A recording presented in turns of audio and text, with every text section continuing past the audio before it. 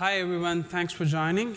I want to talk quickly about scaling cluster operators beyond boundaries. That is, single cluster boundary, aka we call it as a multi-cluster controller. So this is more about TikTok's journey of how we implemented multi-cluster controllers, and also it's like why we ended up building multi-cluster controllers in the first place. So by the way, my name is Naveen Mogulla. I'm a tech lead with TikTok at Edge Platform team. So let me give a little bit of introduction about my team first. So I'm part of the Edge Platform team, and we are responsible for infrastructure for all the edge use cases. That is, CDN type of workloads, live streaming, real-time communications, upload, etc., etc. So we basically decided to use Kubernetes on all of these. We call it as a point of presence. We have around 250 to 300 global clusters. So we use these tiny data centers, and we build Kubernetes on top of it, and we provide it as a platform to internal engineering teams. That is TikTok CDN team, TikTok live upload team, and all of those guys. So there are around 250 to 300 Kubernetes clusters across the globe. Whenever I say globe, consider in this presentation it as a globe minus China. It's non-China TikTok. So, and the important thing here I want to just talk about is these are edge clusters, not main data center clusters. So some of these clusters are very tiny. Like it could be as minimum as like 10 nodes to all the way to, we have around 600, 700 nodes. So all of these are Kubernetes clusters, somewhere between like, I've seen 10 node clusters, and we have seen multiple 600 nodes based on the demand, based on the popularity of geolocations or whatnot. So all these clusters have variety range of nodes. And obviously, the other one, it's predominantly, we are in bare metal infrastructure business rather than the cloud business because of obvious reasons. TikTok bandwidth, transaction volume or whatnot. So it's going to be way too expensive in the cloud. So we have our own point of presence across the globe. But we started exploring the cloud wherever is possible. We have presence in GKE, we have presence in EKS, OKE, across all these places. In high level, we have the control plane and data plane clusters. So data plane is more like where the actual user workloads, like when I say user, it's more like a TikTok CDN team or other teams. Their workloads are deployed on these data plane clusters. And control plane is where our platform services sits, and we use that to manage all these data plane clusters. One other thing I want to talk about is obviously, like any other platform team, we just not install these vanilla Kubernetes clusters across the globe, across these locations and provide it as a platform, but we obviously provide some essential features like logs, metrics, configs, secret management, all of these essential features. So, so platform features like metrics, config, secret management, and we have internal services as well. We provide it as a platform. Like anytime you create anything, probably creates an incident. All of these platform features are provided by our team. I want to talk a little bit about, since we're talking about the operators, we want to talk a little bit about the operators here. So one of them is, like I said, whenever it's not just a Kubernetes, vanilla clusters, we're going to provide these platform features, which basically, at the end of the day, those features gets turned into operators like logs, metrics, whatever, all of these things. And operators basically play a key role for platform team to provide these features. Obviously, if it's already available in open source, we basically just reuse those things. We're not going to reinvent anything. Instead, we just take the open source components as is, and we deploy it across all these clusters. Obviously, in the last 2-3 years, because of the TikTok growth or whatnot, so we have seen a lot of more and more platform feature requests came in from the user teams, and obviously our team also grew. And anytime a platform feature comes in, that basically turns into an operator. So more and more operators and the need of more operators basically started increasing. The other one is complex workflow. So whenever you want to deploy this operator across these 300 clusters, you're going to have to deal with, go ahead and create the namespaces, resource quota, network policies, and if you're using GitOps to deploy these things, you're probably dealing with customization. You're basically adding more and more overlays or whatnot to for each and every specific cluster to deploy this operators into Kubernetes cluster. So another thing, if you're not into edge ecosystem, so I've been in the Kubernetes ecosystem for the last 5 or 6 years. Before TikTok, I was mainly working on the main data center ones where, you may have, 10 or 15 clusters with 10,000 nodes or 15,000 nodes. Mostly if you're in cloud provider, you're probably using ASG, which cluster autoscaler, which can scale up, scale down. But in our case, like I said, we are in more of a physical infrastructure business. This basically means that anytime you need extra resources like a server, a couple of more servers, it's not just a straightforward thing. It could take sometimes days, weeks, sometimes months, depends on the logistics. So there is a limited resources constraint in edge ecosystem. Obviously, coming to the platform features, so anytime we get more and more platform features, that basically means that we're turning into operators, and we have to deploy these operators, which basically comes up with the cost. It's already a tiny resource constraint ecosystem and tiny clusters, and you're going to have to deploy your edge, your operators on these clusters, and it's going to take up some resources. And on top of it, we have some pretty good requirements, something like real-time processing, where based on the response times on these edge clusters, let's say you have 2 or 3 different POPs in the same geolocation, and one of the POP is probably responding within 2 milliseconds versus the other one is like 3 milliseconds. So the routing team, GTM team, uses that information to take the real-time decisions in terms of the routing. Instead of POP 1, it probably goes to POP 2. So for any of these things, you are probably adding more and more operators, and it taking more and more resources on top of it. So the balancing act is like there are tiny clusters. A lot of these application teams want as many resources as possible on these tiny 10 or 15 or 100 nodes. On top of it, you are getting more and more platform feature requests as well. So you're going to have to make some balance where, at some point of time, we used to say like, hey, 20% of these resources are reserved for platform team because we have a lot of these platform feature requests are coming, and we have to serve. And it's probably not going to go well with all the application teams because of obvious reasons. They want to have more and more resources so that they could serve a little bit more in these edge locations and generate the revenue. Versus we have our own reasons like, hey, you want more features? It is going to cost some resources. So, I think I kind of summarized this thing in the previous previous thing. So before multi-cluster controllers, whenever the request comes in to us as a new feature, we basically convert that as hey, okay, we're going to build the operator for these kind of stuff. So we build the operators. And the traditional approach is like, use KubeBuilder, create an operator, and go ahead and create these namespaces, resource quota, and whatnot across all these 250, 300 clusters, and start deploying those things. But we more than, a lot of the times we run into these issues where some of these clusters are completely full. Like there's no capacity in some of these clusters.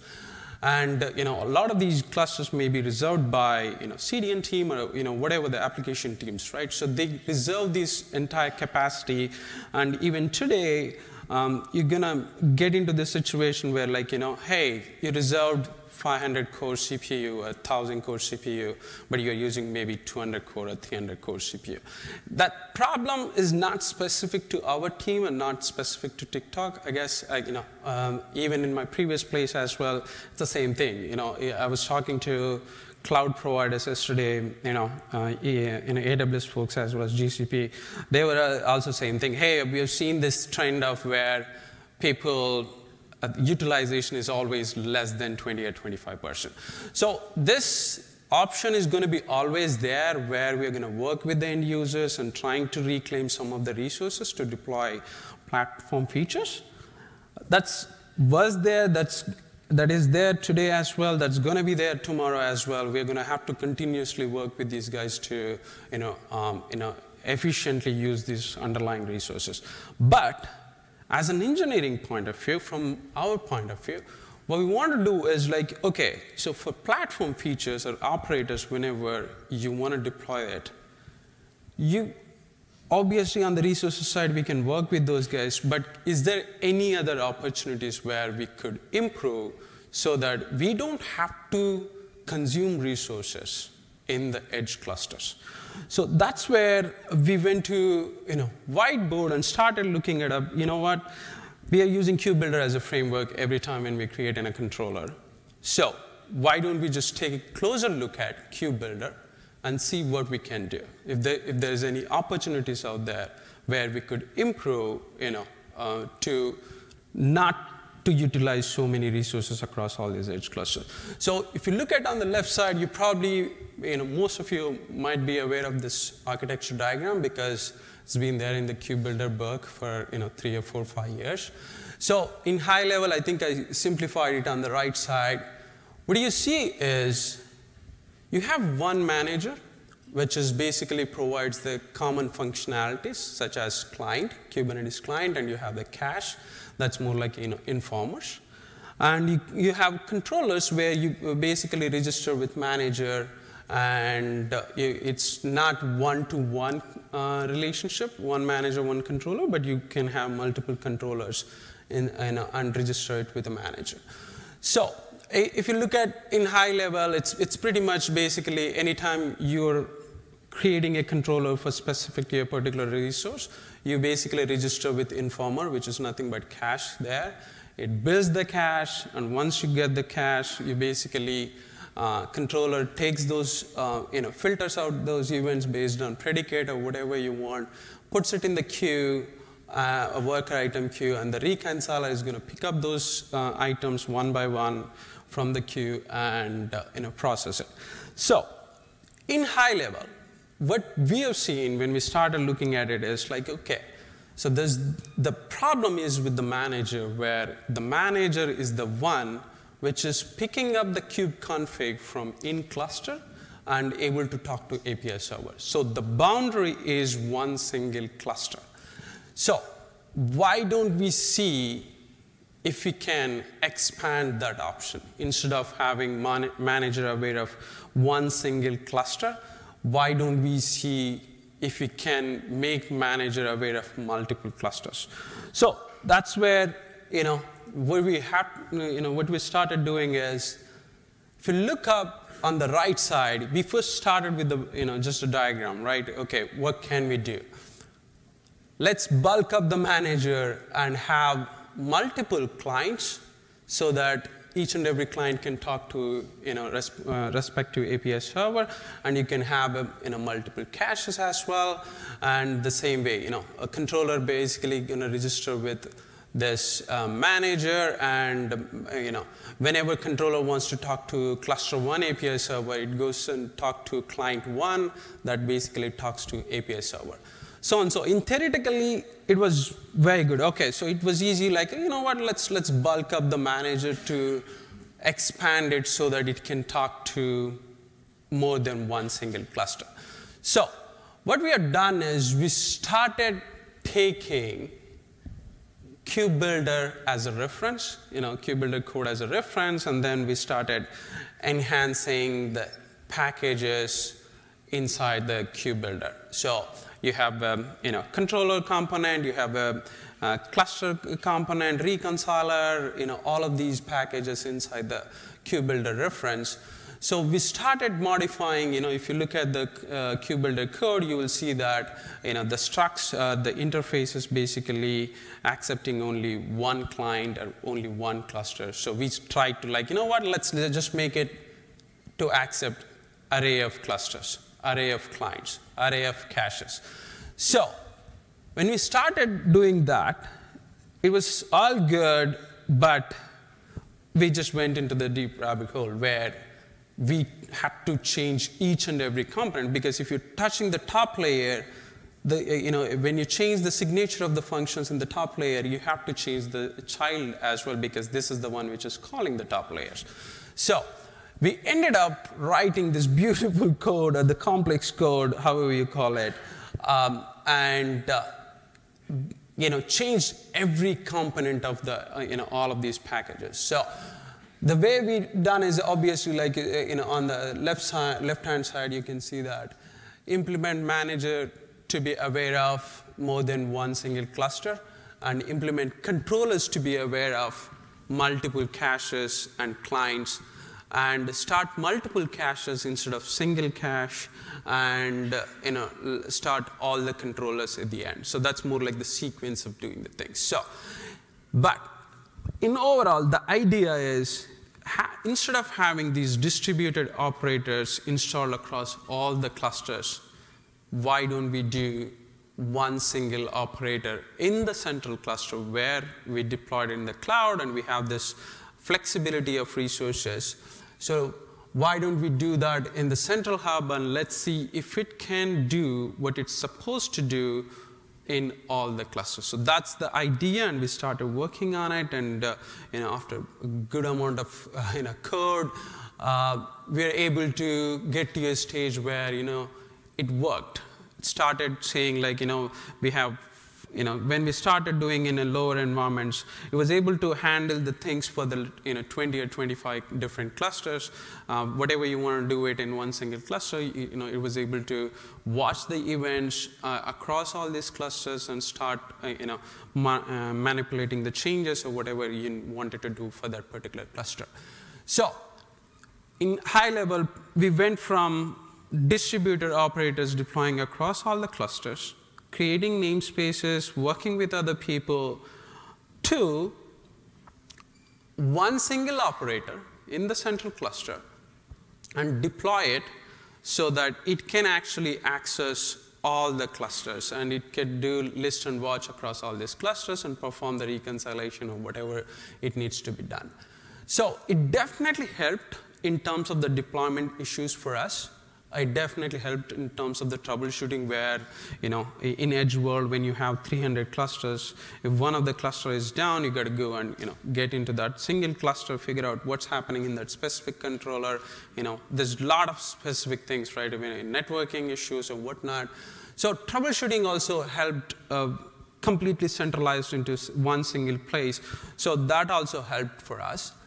And like I said, you don't have to create namespaces, resources, or any of these things across all the clusters. So that basically simplified, and everybody loved it. But during the implementation, so every time I create a PR, every time I create a PR, we used to have lots of discussions and lots of comments on the PR. And that's for obvious good reasons, because all of these engineers as well, top class, but none of them are exposed to the underlying libraries itself, right? Not many people are aware of controller runtime, because that's how much KubeBuilder and all of these community is working towards to hide all of these complexities under the rug so that people can just start writing controllers using these frameworks. So whenever I started writing the PRs, building, creating the PRs, and we used to have a lot of these conversations. So I had to explain that, okay, so and so.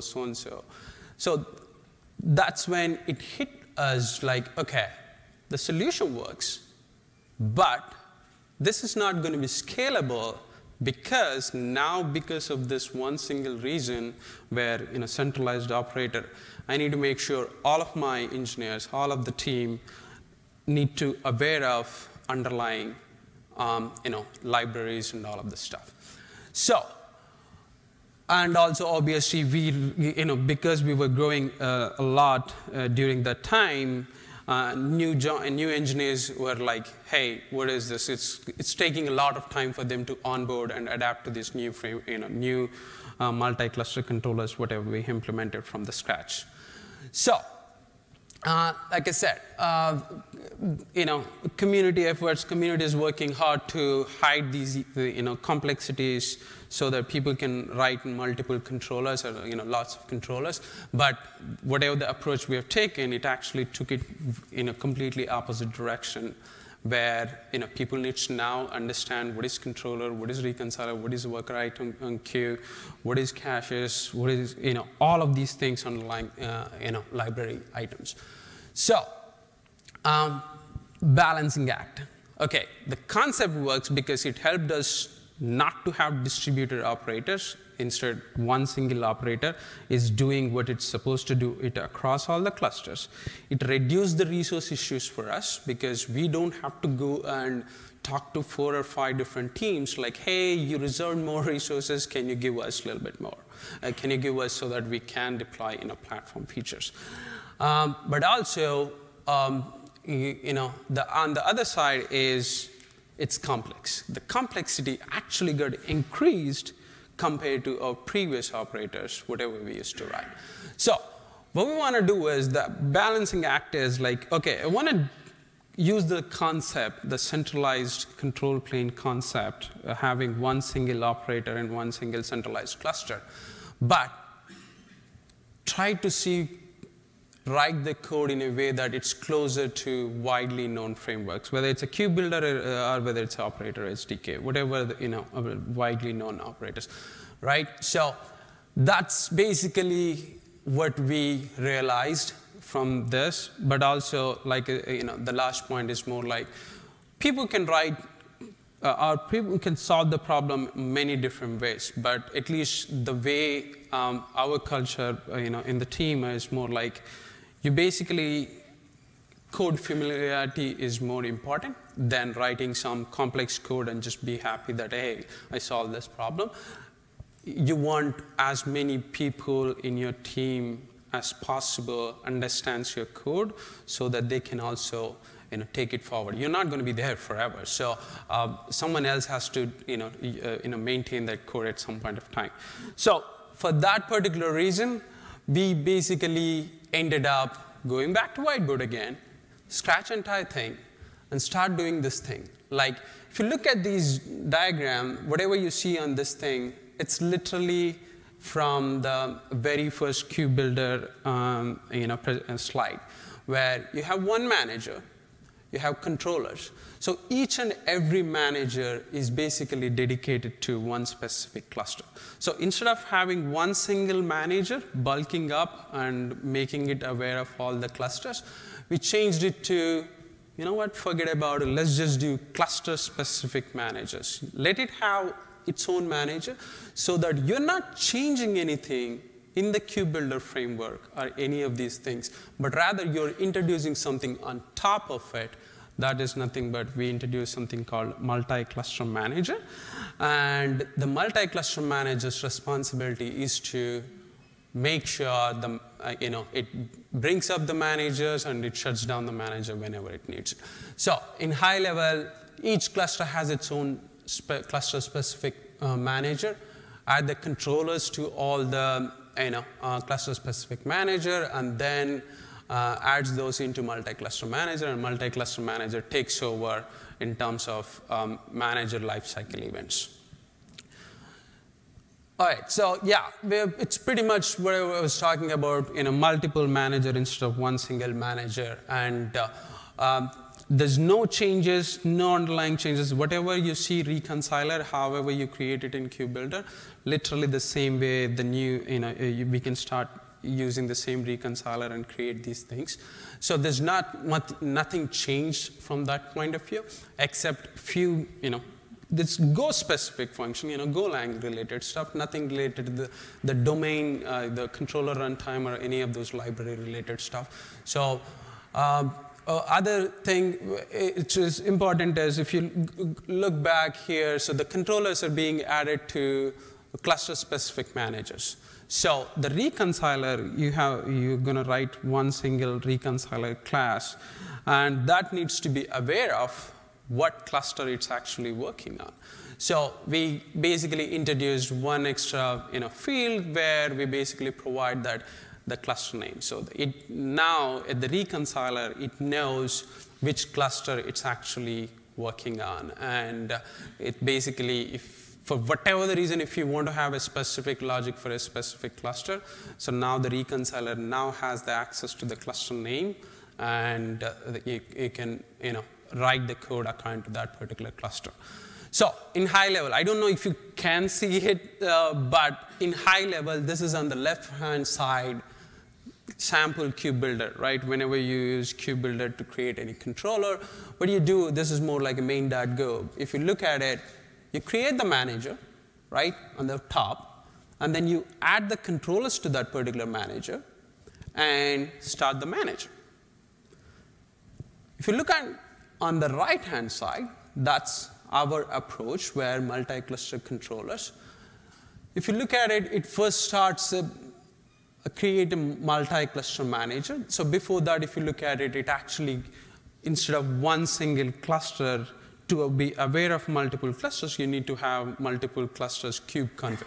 So if you look at the one line before that, creating the cluster manager, what we do is we basically go and pick up the clusters information, which is, in our case, we use it as a secret.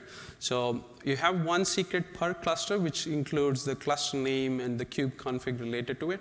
So during the bootstrap, we go and pick up all those secrets, and now you have the list of clusters and the cube configs related to it, and create a multi-cluster manager. And then if you look at in the second section, it's basically adding the controllers to cluster-specific managers. So if you look at the first line, it's more like pick up the cluster-specific manager in the loop and go and add the controllers. So in this example, we added 2 controllers. If you look at this, that's one of those is multi-cluster event, where we are processing the events across all the clusters and doing some event-related stuff. And there's a namespace reconciler where we are doing a bunch of stuff related to namespace whenever the namespace comes up. But you get the point where you have a multi-cluster manager, you create it, you add the controllers to the manager, and then you start the multi-cluster manager. So it's closer to the cube builder framework. It's closer to the cube builder framework, and it's a centralized operator where instead of one single cube config, you're basically handing over multiple clusters cube config. So that's how closer, how much closer we got to the cube builder framework, and that actually helped a lot in terms of the users. We had one intern who were writing the controllers on this particular framework, where it was easy for him to understand, like, okay, so this is what is there in the open source documentation, and this is how we can do it for the multi-cluster controllers. And people are writing multiple multi-cluster controllers a lot. So obviously, the other thing I want to talk about, like for any cluster, any product, any software product, it's going to go through lots of improvements, enhancements, and whatnot. So once we started running that for the last 6 months or 7 months, we realized a couple of things, couple of issues. Not issues, but yeah, challenges, let's just say. One of them is in the edge world, there's a lot of network connectivity issues, more than you want it to happen, right? So a lot of the times these clusters gets disconnected, and because we started the multi-cluster controllers and one of the manager gets stuck, it's basically creating the issues for that, all the controllers in that specific manager. But also, like we said, we are growing a lot and we are adding more and more clusters, which basically means dynamic clusters, right? Whenever we are during the bootstrap, we are actually picking up the clusters. But after the pod gets started, if new cluster comes up, or if one of the existing cluster goes down, we don't have a way to manage those things. So that's another problem we had. So what we have done is in very high level, this is more of a Golang related stuff and nothing more than that. But so if you look at on the left side, so these are the secrets, right? In that particular multi-cluster controller, people can add the secrets for specific clusters, or if a cluster gets removed, during the registration process or whatnot, we are going to remove the secret. That basically based on the create, update, or delete event on the secret informer, we do those operations. If you look at those things on the right side, if it's create, you created that cluster specific manager, add the controllers, and start the manager. And for whatever the reason, if the secret gets updated, sometimes we actually do changes the admin nodes from one side to the other side. So at that time, you need to have a different kube config. So in that case, you literally stop the manager and do the same thing again. And if it's, secret gets deleted, that means the cluster got deprecated or whatnot. So you just stop the manager. So this is all being done inside the pod itself. You're not stopping the pod, you're not doing any of this stuff, it's just automatically getting taken care. So if you go back to the network connectivity issues, right? So what we have done is we started introducing health checks.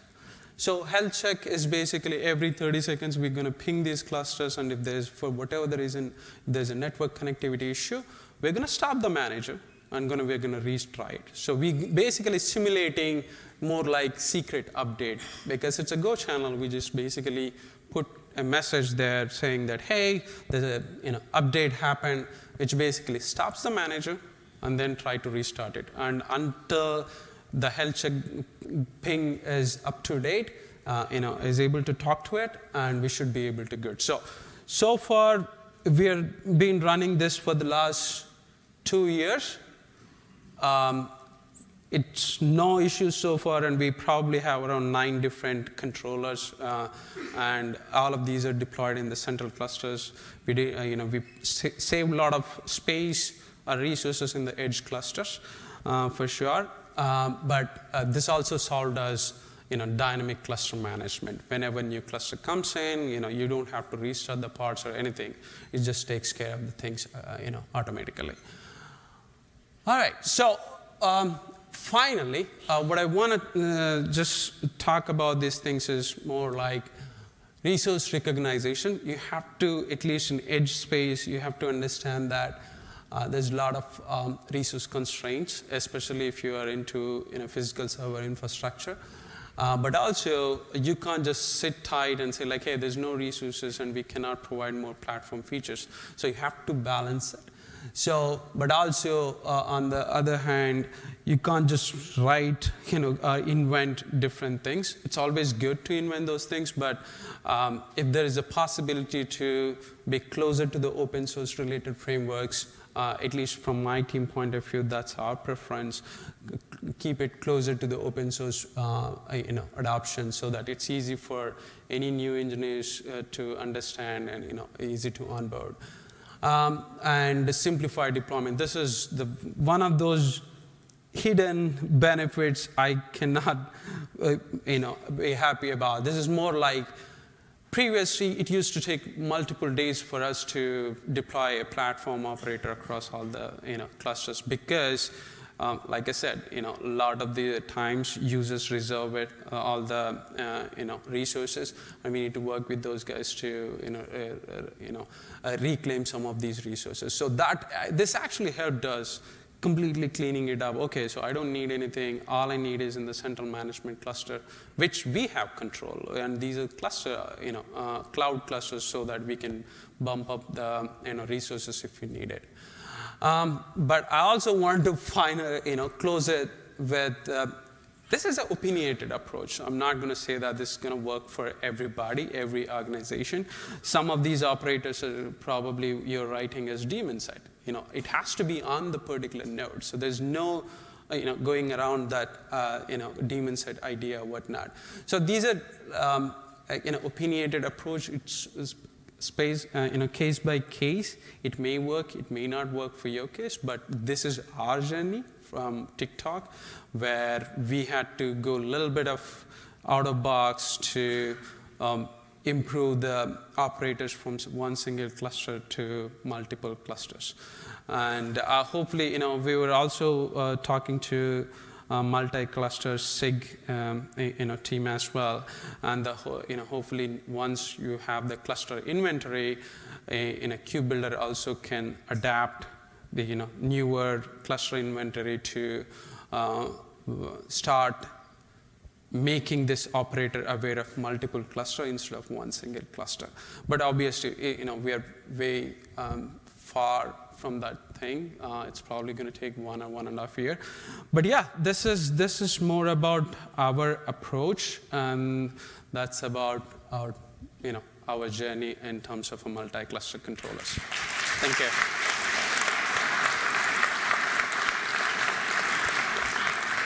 I know I probably took more time, but anybody has any questions? I can, yes. Yes, we can talk about it.